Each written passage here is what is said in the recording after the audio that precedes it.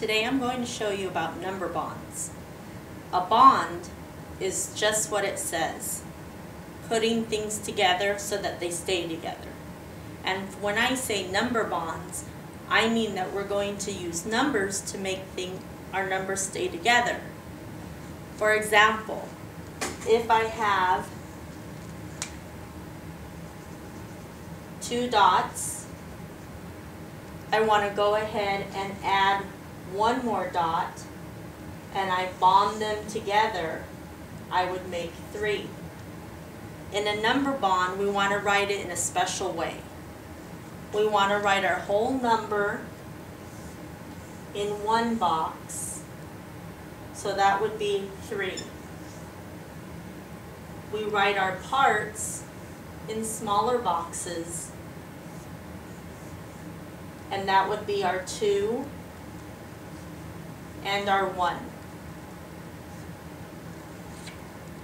This is what makes our number bond stay together. These lines here, they're connecting the boxes together to bond the 2 and the 1 to make a 3.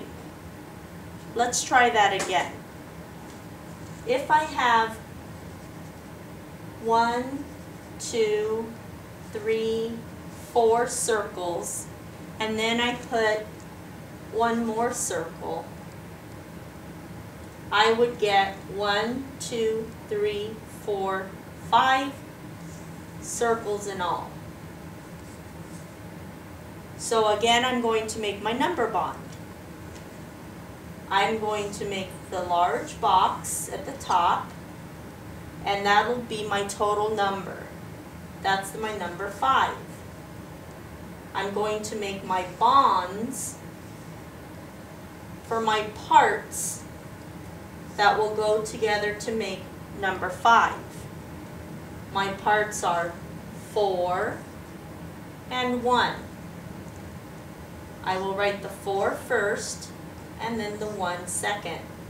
So if I put these two numbers together, I can get 5. Let's try one more. My first number will be 1, 2, 3, 4, 5.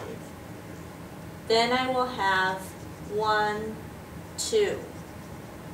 This time I'm going to make my number bond look a little bit different. It'll have the same 3 boxes, 2 small ones for the parts and 1 large one for the whole.